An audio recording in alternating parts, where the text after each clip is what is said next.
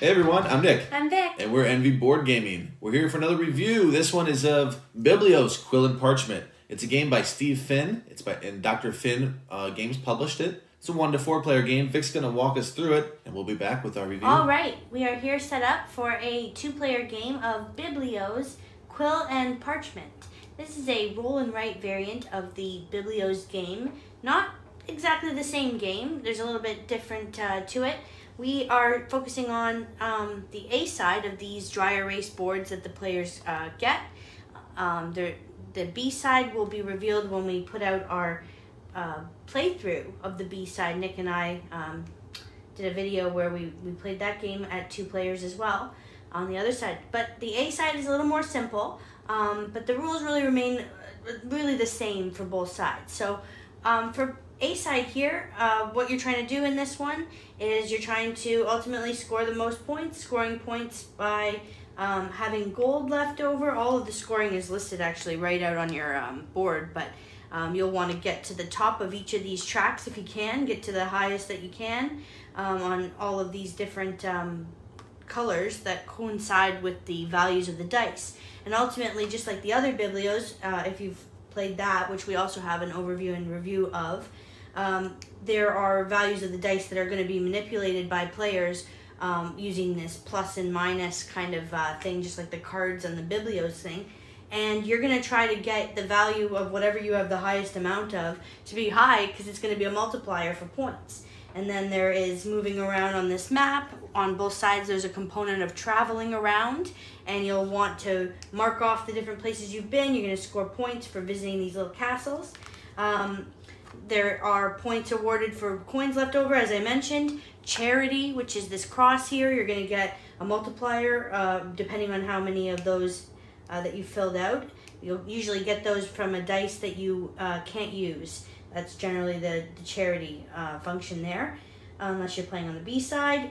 There's a chapel, which these all come up on your dice, which I'll show you what players are going to do when the rolling part starts. But there are chapel that's recorded over here. You're going to score points as you move up. So randomly you'll determine the start with the shapes that are actually in the top left of your player board. So I'll be a square, and then we just throw the circle there and the triangle like so. And you'll just work your way up. When you obviously achieve these different bonuses, you'll either immediately take that award, or you'll get the player points, the victory points at the end. At the very bottom, the last thing you'll score is going to be a multiplier of whoever has the majority of these tracks for each color, and that'll multiply, as I mentioned, with the dice that you've been adjusting, or other players as well could have the opportunity to adjust, and you will score multipliers. So if you're the first person, you're going to get the 3 times. If you are in second place, you'll get the 2 times. And if you are last, you'll just get straight up the value of the dice. If there's a tie, it's the half value of what the dice is. So if in the case of a tie, that's what you do here. As we're set up for 2 players, you actually have a dummy player component. It's quite simple. You'll just make sure you always roll the 3 dice in this phase that come with the player, and then you'll give them their whatever they've rolled, so that you're going to keep track of that as well. So you'll just do the little X's. Anyway, so here's how we start. Players have these 2 white dice, which have numeric values. That's for your coins. There's this black dice here. This dice is for traveling. It's got the little monk symbol on it. It also has this one that has a star. That just means you get to mark off a star at the top of one of the tracks, as long as you have a dice that matches that color. And then you will also get an X on whatever color dice. So a gray, for instance, or pink or blue. That's what that would do, and you can move 1. And then these are obviously your different achievements that you can get, the different colors. So as you roll these, you will cross off whatever color you've got. If you get a chapel, as I mentioned, you'll move up on that chapel by just putting your shape up. And that's going to be determined too in a different phase when everybody has presented how many church icons they have. They'll just move up that. So anyways, roll the dice and you get your results here, and you can choose now at this point if you want to re-roll all of your dice none of your dice or exactly one of your dice. This is a choice that you'll make. Players are going to reveal simultaneously what they're going to do. They're not just going to do it. So it does, you kind of want to look, see what your opponent's doing, but this is really, this part of the game, you're kind of doing your own thing. So I would, maybe I don't want to get 2 reds right now and I wanted to do another one. I would wait, 1, 2, 3, we'd both reveal, and I would, indicate 1, that I just want to reroll 1 dice by having my finger out like that. If you want to do all your dice, you would do your hand up like so, and if you want to do none, it's almost like a blackjack. You could do a no, nope, not doing it. But anyway, I'll re-roll that, and I got a green. And so you only get to roll twice. You don't get to keep rolling your dice. Both players will have 2 opportunities to roll. If I was happy with that, I would then reveal I'm staying on that, and I can start marking off. So I'm going to add up the 5 and the 4 here to put 9 coins. I will then cross off the gray because I have a gray dice, and I'll do the red here and the green. And I had 2 travels, so I'll just move from the starting position here. You can choose the way you want to go in this map. Some are longer routes with more rewards, or if you want to try to get to the end, the final castle quicker, it's kind of your decision there. So I would decide to perhaps move 2, and I would indicate an X where I've stopped there. If you pass through a reward on this map, on this side, you will receive that reward immediately. And we would roll up our dummy here, mark off what they have. So they have the X and the X there, the 2 green and the red. And my opponent would have rolled their dice and marked down what they had. We would continue in this way until we hit this 2 symbol down here. That's when we're going to get into phase 2 or act 2 of this, where we will take all the money that we've added up all along here, and we will then use that to bid with each other. So if we imagine that I had 30 coins there at the bottom after playing through the first act, we would reveal in secret. So each player would write down how much they're going to wager. And let's say I went with 5 coins. I would then show my opponent. They would have marked down what they are willing to wager. But let me back up for a moment and actually tell you what we're betting on here. I almost forgot. So this board here is revealing what the different awards are going to be. We'll just take these white dice out. They don't really factor in this phase. And you'll see the colors tell you what dice there are going to be. So there's going to be different awards here depending on what you've set out. So if we do this here and we put these 2 there, these are the different things you're going to be able to win or bid on. So in this case, we would have rolled these all up one at a time here and kind of put them into our spots. So if we just play pretend that these are all rolled up, we could then auction on them. So if I had bid 5, my opponent bid 3, let's say. Because they are more than half, they'll get second choice. But if they weren't at least half of what my bid was, they wouldn't have a chance. They would just take the leftovers, and the first player would get to assign to the dummy, leaving the other player with only 1 choice. So if I was going to go for this, I would have deducted 5 from my initial coin. So I'll write down 25 there because it's spent. And then I would decide if I wanted to take whatever of these. So I would probably go for this, and then mark off as I did in the first phase. And I got the star here, as I mentioned, so I would put a star maybe on the gray, and then I'd add 1 there. And I have a plus, so I'm going to use the plus to manipulate the one that I feel I have the most of, because that's the best strategy, I'd say. So I'll make that 3 into a 4 on the gray dice. And I'll just continue doing this until we reach the final amount of coins. And that's when you would add up your totals. And they're all written out, as I mentioned. You're going to score points, and whoever has the most points wins. The map area here, it's all written in front of you. If you only went to 1 castle, you get 2 points. If you went to 2 castles, you get 5. And 10 points if you went to all 3 castles. It's all, like I said here, so you put the numbers in, and final score, whoever has the highest score wins, and that's how you play. All right, that's how you play Biblios, Quill, and Parchment. It's a new game that just came out. We're fans of Biblios, which is an older game. I believe that one came out like 07 or 08 or something. I'm not sure. We like that game. I like the bidding mechanism in that game.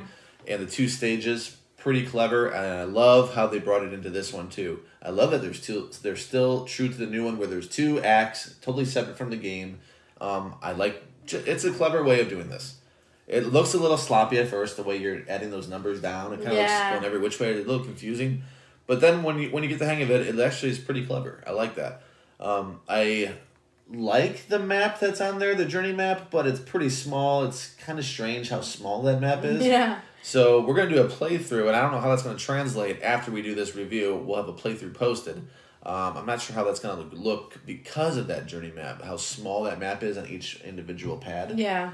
I like the player boards. Aesthetically, it looks nice. I like everything. The production's nice. I love the dice. I love the printed dice. There's something about them. I just like those dice. Mm-hmm. And I like our little play mats. I like the pens that we get. They're sharp angled. Yeah. I like that. Those are spiffy. The way it writes on the board is nice, and it's better than a lot of these games where you get those. What do you call it? Dry erase. Yeah.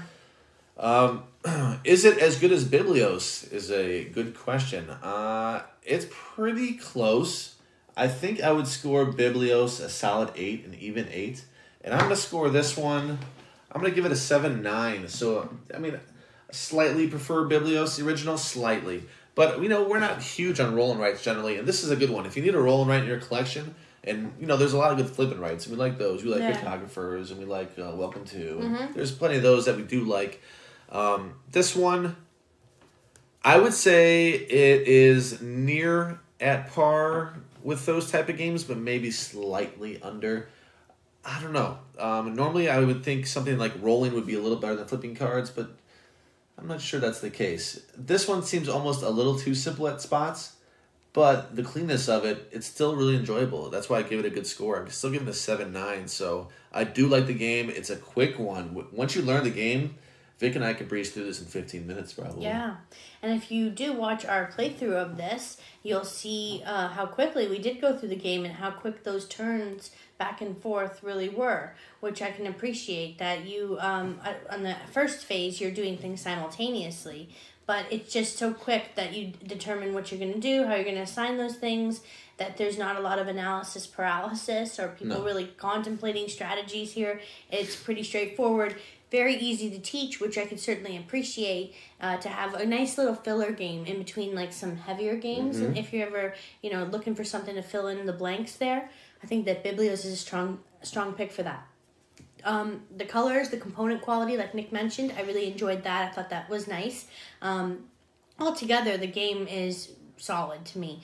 I would agree with Nick, and it's funny when he said 8 for Biblios, because I was thinking the same thing for Biblios, the original OG game. I liked that one. I just like the flipping of the cards. I like not knowing what somebody has cast away and what they've given you, and then you get a card, but you can see our playthrough of that game. We have that as well that we've done. We haven't yet done a review, but for this game, I'm scoring it a 7.8, so very close to Nick's score. 7.8, that is what I was thinking with this one. I do recommend getting it, even though it hasn't gotten past the 8s for me. A lot of the reasons that Nick said, that's why I would recommend it. And it just altogether was just fun and well received when we had brought it out at 3 players. We've done it at 2 and 3, had a good time and with both of those player counts. So I think it's pretty versatile that way. And I think people enjoy writing with dry erase markers. Yeah, especially good quality ones. I always do. Yeah, and it's a pretty clean teach. Mm-hmm. I think I taught it in 3 to 5 minutes, a couple people. And so that's a plus. If you want something you can, in between something, maybe you're trying to stall or whatever you're trying to do, and just, fill a 20-minute gap. You're trying to teach the game and get it played in about 20 minutes. That's really good. And like I said, there's a lot of cleverness here.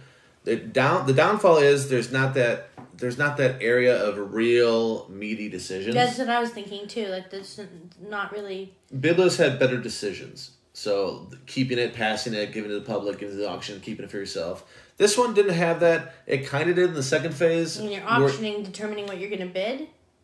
Because that's what I thought. A little bit. Yeah. A little bit. Not as good, maybe, as Biblios. It's, I don't know, the bidding part you're talking about. Mm-hmm. Just because you have so many of them, you're usually in the 40s. So, yeah, you basically just want it divisible by 3 or 4, depending on the mode you're playing. Yeah, that's true. At the very end. Mm-hmm. There's some spots where you don't actually care and you bid 0. And there might be a few of those spots where you bid 0. Like, oh, I see 3 of them. I don't mind if I have any of them. I'll bid 0. Yeah, there were times, you're right, that you're defaulting to just, like, I would sometimes just 0, 0. I don't even care about this auction. Sometimes, yeah. Not all the time, but... Occasionally there's motive for not doing that. You can see a color that you want or a travel one that's exponentially better than others or something. Mm-hmm. There might be something there for you or something neat or maybe mitigating some of those numbers. Adjusting the dice, yeah. Yep. So it does have those decisions. It's just not as strong as Biblios in that area, but it does make up for it in a lot of other spots, like how quick it is. And Biblios is a quick game too, so we can get that done really quick as well. It makes up for that, so this is even quicker than Biblios, I think. There's like no setup; you just throw the pens out there. Yeah, and the placemats. So yeah, pros and cons. They're pretty much equal. As you can see, we're off by 0.1 and 0.2, so it's whatever. If you like Biblios, you should like that, I would think. You should like this one. Yeah, and it was nice that they have 2 sides. So they didn't just give you one side of the placemat, or the playmat. You also have another thing that is just a little bit different, but it's pretty much the same kind of objective that you're going for. They did introduce the praying at the church, going to the chapel, moving up on that. So there are some things, you're not just simply recording, oh, did you get a red, pink, or a green? They didn't add that, but they changed it. They modified, that's what I mean, but they had this in this game where there are, there's more than meets the eye when you first think of a roll and write. It's not just strictly, rolling things. And the way that you can determine if you're going to re-roll one, like only one of them, all of them, or keep all of them. Like that's something, so sometimes you'll get to, in certain rolling games, you get to choose how many dice you're doing, and this one kind of limits you into doing specific, those kind of re-rolls. I like that. Yeah, I like that as well. Because then what if you have 3? If you have 2 or 3, then you might just re-roll them all. You might just say, oh, I re-roll them all, I like these 2 dice. And you can't just keep one of them. Yeah. Another thing I wanted to add that... cut. I hate when I have to wait too long and I forget. Oh, okay.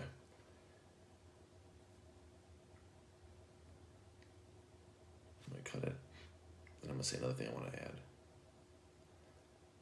Another thing that I want to add is if you didn't watch the teach, we did say that, I think in the teach that we said we're going to play this at the B side, right? You did the teach on that. So we want to make sure that you know that when we do the playthrough, if you're watching this like current to the time we upload it, it's coming up. We're going to have the playthrough, and it will be on the B side. So, and if you're here years later, just know there's another video out there that we did the B side. So Vic taught the A side in this video. If you want to see what else the game has to offer, the other half of the game, the board's flipped over. Yeah. Go check out that video.